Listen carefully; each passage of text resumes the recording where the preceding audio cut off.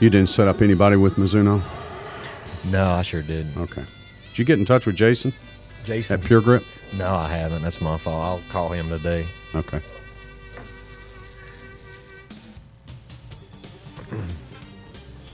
There's a lot going on. Live from North Myrtle Beach. You still talking with Beechwood? TGD Radio presents Tech Talk. Profit Golf's gone.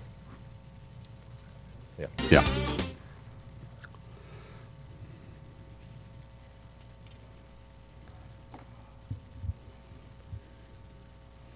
Hey, I want to welcome everyone to Tech Talk with Cloyd. Of course, Dr. Grind's in the house.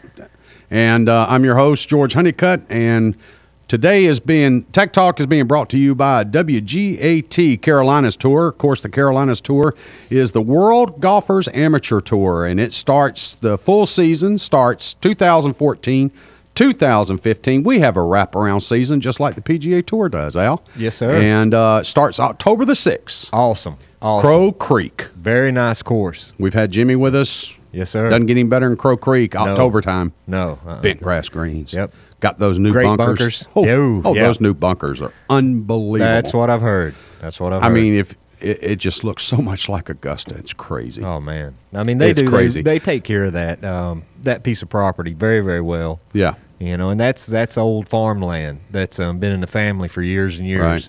So, But I love the little best staff. Yep. I think Jimmy has one of the best pro shops in the business. Oh, definitely. The staff, their smiles on their faces, they're welcoming you. We're going to have a lot of fun at the WGAT Carolinas Tour, October the 6th. That's a Monday. And we have a 12 p.m. And start time. And, of course, you can go to the website, WGATUSA.com. Just hit locals on the banner, and you can go to the Carolinas Tour. Of course, this is for South Carolina, North Carolina.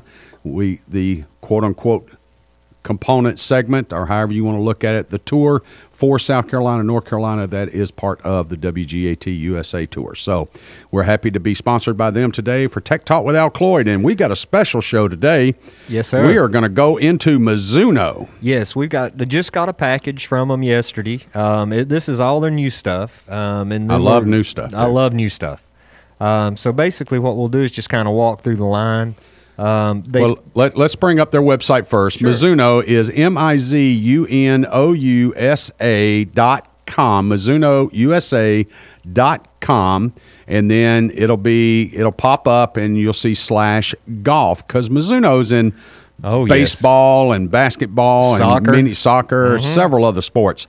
So you'll need to go under golf, and then under golf you see all the new Mizuno irons that have come out. That's and correct. this is what you're going to cover. So go ahead and hit that. Well, what we'll do is we'll start out at the first of their lineup out of our fitting cart. So basically, the first iron in the fitting cart is the MP4. Now the MP4 was available last year, right? But it was so good they just decided to keep it another year. And that's their full muscle back. Yeah, that's the Players Club. That's the Players Club. Yep. So I wouldn't play this. It is a 0 to 4 handicap. Okay. It's a pure muscle design. It's a great club to work. So the muscle back, for our viewers, of course, we're talking about this component here. As you see, it's a very thin top line. Very thin top line. And then they put a lot of meat behind, and this is a forged process. That's correct. Yes, so sir. Again, these clubs are mazed in a forging aspect, and so putting the muscle behind the quote-unquote sweet area, which should be about 3 grooves. Yeah, about 3 grooves up from the bottom. You got it. So you got it. Yeah. Although I've never hit the sweet spot. What is this? I know where it is. What is this sweet spot you speak of? Yes.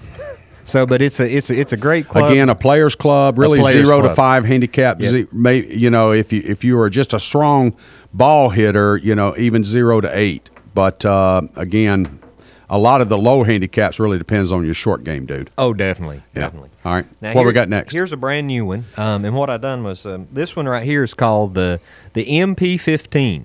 Don't take the plastic there you off. go. I'll go ahead and hand it to you. The MP15. Yeah, the MP15.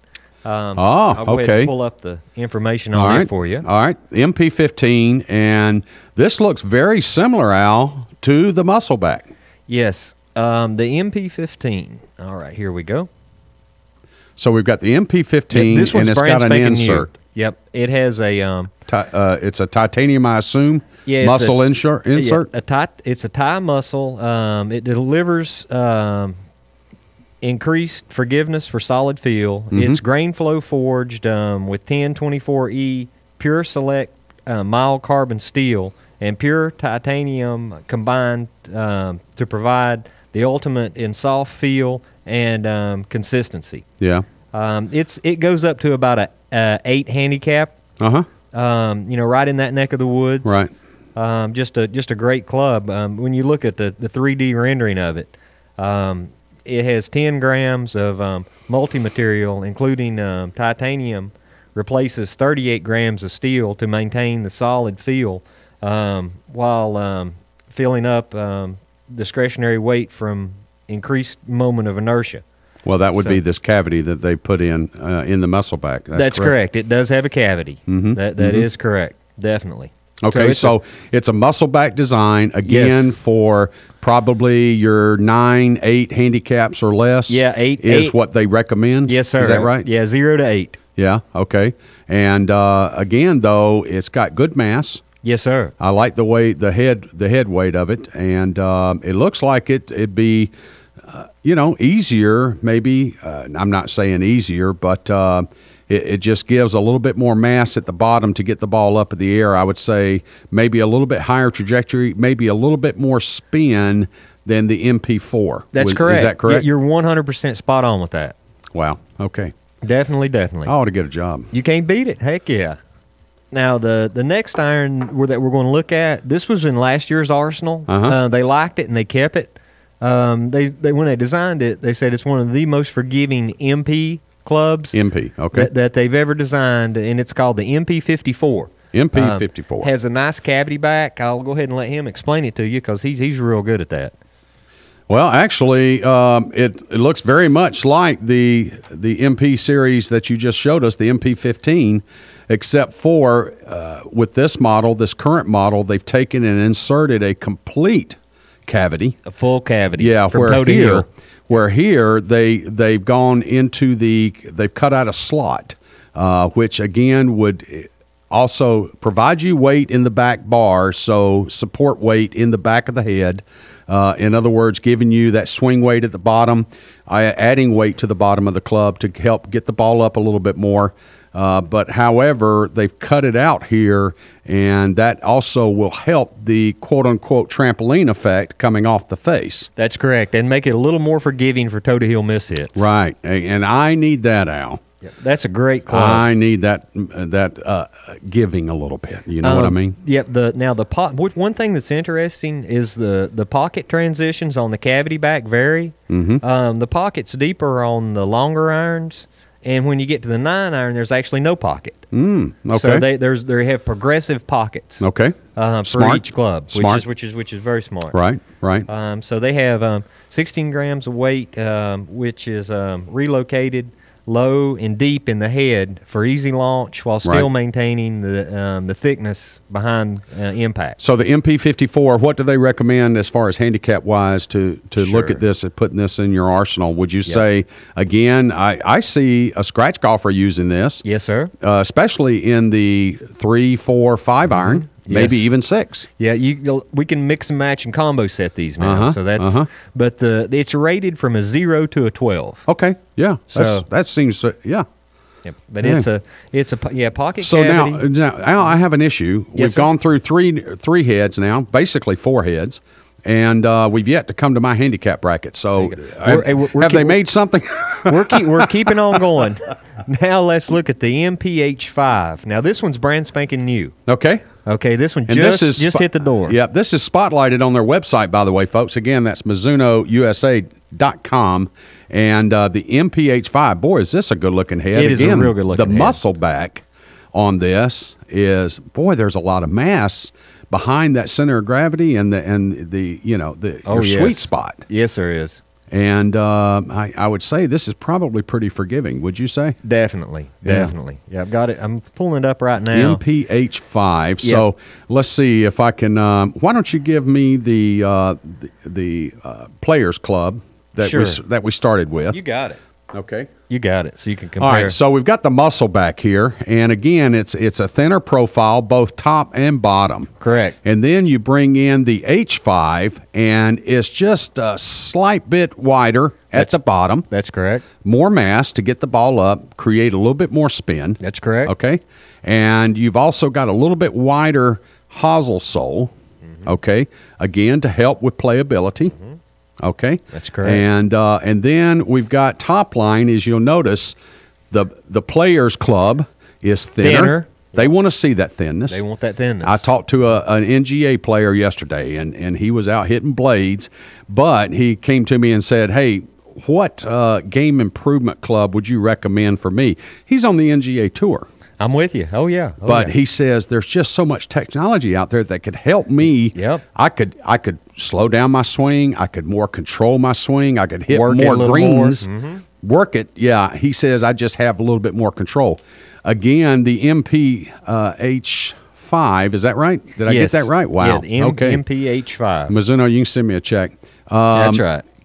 Broader top line. And then let's go back to the back here, Al. Sure. Again, the Players Club does have the muscle back. Yes. But then when you look at the MPH5, it's actually doubled in size. Yep. As far as the muscle itself. Yep. I mean, that's amazing, dude. It's the 3-iron. The 3-iron is actually a full cavity back. It has the trampoline face on it. The 6-iron is the same way. When you get down into the 9-iron, the cavity back, the full cavity back disappears because that's just for feel. Okay. But these things are great. They have it says thin and high COR. So the coefficient of restitution on this club is 1770. And it has a miraging steel face. Okay, there goes that right eye again, Al. Yep, miraging steel face. Love it. I love it. All right, you're just going right over my head, dude. But they are. It's an aggressive set flow, highly forgiving long irons, right. To compact short irons. Good is what that series right there is all about. Now Mizuno has been known last year. The 850 series has really done well. Oh, big time! Yeah, the 850 was phenomenal. Now they've got it was the 800 series. And the 850 is the brand new one. Oh, is it just the 850 is just the upgrade on the 800 series? On the 800 series. Yeah. Now that was definitely a game improvement club. Oh, no doubt about it. Oh, no doubt. Well, what we do now is we've covered the MP series. So we'll jump from the MP to the JPX. Okay. And the JPX is their more user friendly line. So let me go ahead and get us in there. So JPX, but JPX has been around for a couple of years, right? Oh, most definitely. They're just making changes to the series. That's correct. That's correct. Right? Yeah. Every year, they're going to throw something new at us. They just don't sit around. These boys are working, designing. Well, let's talk about that real quick. Just real quick. Sure. Take 30 seconds. You got it. We see these manufacturers that are coming out with equipment every year, and it's just a market saturation. Yes. And me, John Q. customer, I sit there and go, well, why should I spend $999 for these set of irons when 4 months from now there's going to be another set that's going to make these a year old and they're going to be worth $119 on eBay? Right. Well, one of the beautiful things about Mizuno is they only do once a year. So they're not going to introduce an iron mid-season. Okay. Not unless it's just very, very, very rare. Titleist does it every 2 years. Every 2 years. They do. The Titleist does fairways. They'll do drivers, fairways, and hybrids 1 year. And then the next year they do irons and wedges. They'll introduce an iron or a new iron or a wedge or they'll something. Take every iron that they make and they'll make a change to it. Okay. So they'll make what they feel is a technological advance. So like they have the AP1 line, the AP2 line, then they have a CB, which is a cavity back, an MB, which is a muscle back. And then each year they actually denote the club numbering as far as what year the club come out. Okay, all right, I got the you. only time they didn't do that was around the 9/11 stuff. Right, Because some of their products would have failed in that physical year, and they didn't want to put that on a golf club. Right. That's how they do that. So like interesting. The 14s, come out in 2014, so on and so forth. So. Yeah. But again, you stand on the standpoint, as always, that you do, Dr. Grind, is go out and test these things. They Oh, can come definitely. see you. Oh, yes, sir. Because not only, great, you're buying a game improvement head or a player's performance head or whatever you're buying, but the shaft has an awful lot to do with it. It is. It's the heart and soul of the club. You know, I mean, it's So- just, it sure is. And one thing, that's interesting for our viewers is when you go to look at, at reselling golf clubs, value. Mizuno holds their value better than any other club on the market. Oh, okay. Which is really, really interesting. Yeah, yeah. After that comes Titleist. Unfortunately, Callaway's go down real quick. Mhm. TaylorMade's go down real quick. Mhm. Adams's go down quick. But there's still some older Mizuno irons, like the classic stuff that right now is still selling for what they sold for new. Played Interesting. with. Interesting. So the Mizuno does have the best resale value when you do go to try to get rid of them. Okay, let's go into the JPX. You got it. You got it. The first one we'll look at is called the JPX Forged. Okay. Okay, there we go. Oh, I'll let you go ahead. darker metal head. Yeah, they went with a completely different finish on it. It's totally away from what Mizuno would normally do. Okay, this is a forged head, but it's called the JPX EZ. Yes. EZ. And it's kind of a gunmetal, would you say, color? Or? Yep, it's a gunmetal color. Okay. It's a different iron. It's got the nice thin top line that a lot of guys like to see, but yet it has this massive, gigantic cavity back in the back, which makes it forgiving. And the forgedness of it gives it a great feel. So it's a good iron for the handicap level on this one. It goes from about a 8 handicap to a 18. Really? Yes. So if you get a slightly higher handicapper who just does not like the look of, the big thick top soles, Right. and the big thick soles, Right. This is something that they want to look at, because it's Interesting. more traditional, but yet it's still ultra forgiving. Let me ask you a technical question here. We see this webbing design on the Yes. back of the face. Yes, sir. It almost looks like that they've said, okay, here's the sweet spot of the club. Right. Is that what that stands for? Or The does it really not have that effect? Or because I it- would think as the ball hits the face and then you get that quote unquote instantaneous trampoline effect. I'm not putting you on the spot, Al. That's I'm okay. just No, curious. No. I'll get you an answer. I'm just curious because, of course, there's a larger space out toward the toe, and Okay. then that shrinks down at the back here, and subsequently on the top, it's smaller than the top on out toward the toe. But then they've got this emblem inside of this quote unquote. Sweet spot. If I'm an amateur, I'm gonna look at this and say, okay, let's see, coincidentally, that must be the sweet spot. So the sweet spot must be right here. Right. So- well, actually, what it is it's an acoustic enhancement Okay. composite badge Uh-huh. for optimized sound at impact. Really? So that's exactly what that is. It's designed to. They put a damn muffler on it. They put a muffler on it. That's it. A set of glass packs. Cherry bombs. Gilder, I'm never surprised anymore. So that's what they've done. They didn't like the sound of it, obviously, when they designed it with the open cavity back. Yeah. So they needed something to probably quieten it down. So at this It's a point, muffler. So it's a basically muffler. a muffler. Yes, sir. I'll be doggone. So that's what Good exactly looking head. what that is. Good looking head. Got good mass to it. Yes. I like the bottom line. I like the way it looks. It sets up.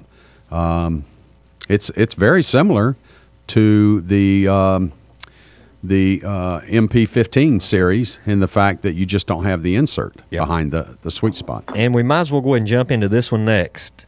Okay, that's Ooh, okay. Yep. Deep cavity. Yep, that's also in the same series. It's the JPX EZ, but instead of being forged, that's a cast model. Ah. So it's not as expensive to buy off the rack. Forged is always cheaper than, cast is always cheaper than forged. Cast is always cheaper than forged.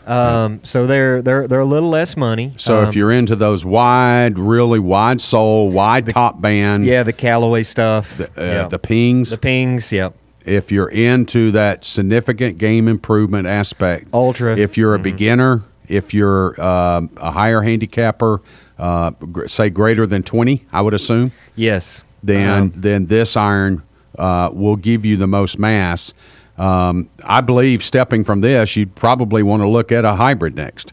Would you Yes, agree? You sure would. As a matter of fact, I just so happen to have it right Look here. at this. How, You can't beat it. folks, I'm a professional. Don't try this at home. Don't try this at okay? home. That's right. So here's the JPX FLIHI. So that stands for fly high, I would assume. That's it. That's Dr. exactly Grind. what it is. Yes, sir. So, and this is a six hybrid. So assumed to be taking place of your quote unquote 6-iron. Yes, that's correct. Now, what they do is they do what they call DIR, is a direct iron replacement. Most manufacturers' hybrids go further than the iron that they're replacing. So, it can get a little tricky, Right, because the right. 3 hybrid all of a sudden is way outperforming the 3 iron, and so on and so forth. Exactly. But these are actually designed to go the distance, that the iron goes, so they'll correlate better with the set, is what they're designed for. So the face angle, the face angle, Yes, sir. is actually set up for a 6-iron face angle. That's correct. That's okay. correct. Yeah. It's just giving you the mass and the ease of hit. Yes, and Behind the face. Yeah, the thin face, and it's giving you a little bit of a trampoline effect, and it's a great little Well, compared to a 6-iron, it's giving you a lot of trampoline It's giving effect. you a lot of trampoline effect. There's That's no doubt correct. about it. I mean, you're able to get more mass behind the ball on miss hits and things of that sort. So your Definitely. misses aren't going to be as bad with this Exactly. as they may be. I don't even think they'd be bad with this, but I'm saying they'll be less bad with this than this. That's correct. So- That's correct. You can catch behind, with these hybrids. Yeah. They still skip and pop into the ball and give you something. Right, Where a lot right. of irons, if you catch them heavy, it just stops the club. Right. For people that don't take divots, this is what you guys really need to be looking at. So if they're a sweeper if you're a sweeper, versus a plower, yes, sir. Yeah. These things are great. I mean, they're just great because they have a low center of gravity. They've got a lot of weight centered low down on the golf club, which gives it a higher launch rate. Okay. Which makes it easier to get airborne. And most of the pickers will tend to struggle to get it airborne. Yeah. Or if they do get it airborne, it's just high and short. right. Right. But this thing here planes out really nice. It's got some ribbing on the back to help you get through the thicker stuff. I That's would correct. assume That's correct. and to give you a clean sweep at the ball. So again, game improvement. Definitely. Don't be embarrassed if you have all hybrids in your bag, folks. It doesn't matter what you arrive with; it's that you arrive. That's and, it. And so it all boils down to that number that you put on that scorecard. So. Okay. That's what it breaks down to. Now All right. this next one I'm a little excited about. Uh-oh. You always pick a Al's favorite. excited. But this is a JPX line. But what they've done is they've got a forged JPX now. Oh, okay. This thing's just gorgeous. It's got the undercut to it. I'll go ahead and show it to you. But that was kind of the one that really jumped out at me. Wow. Yep, that's kind of what I. So this is why you got me off the 850 discussion and waited till now. You I got it. got it. You I got it. Yeah, you didn't want me to pop the balloon early.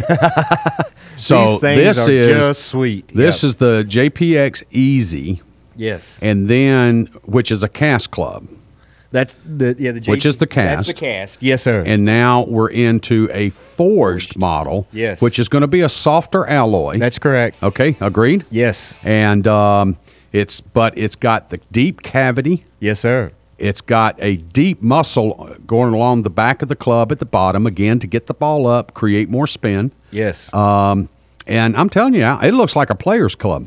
It does. I mean, it really does. To be in the JPX line, it looks like it should be in the MP line. Exactly. That's Yes. just what I was thinking. It does. Yes, sir. I mean, if you're a 2022 handicap, you would not be embarrassed to have these in the club. No, not in at the all. bag. Not at all. Dude, they're going, holy crap, when did you reduce your handicap by 12? You're playing Mizuno. Yep. What's up with that? That's it. Well, the eight. And then you've got the one I was talking about earlier, which I've seen previous models to this, and I Yes. think it's a beautiful club. Oh, Al. definitely. I'll just give you just a little bit more information on the JPX 850, just so everybody kind of knows what's going on with it. It's from a 6 to a 16 is the handicap spectrum. Really? Yes, sir. 6 to 16. It's grain flow forged with a 1024 boron. Now, the thing about the boron is that club right there will not wear out as quick as the MP series. What they wanted to do is they wanted to give little bit more longevity, a little more life to the golf club. So they've come up with this new boron. It's actually 30% stronger material for a thinner face and a longer distance while delivering soft, solid, consistent feel. Right. And then it has a power frame, which enhances the entire face to flex for increased ball speed and distance. Right.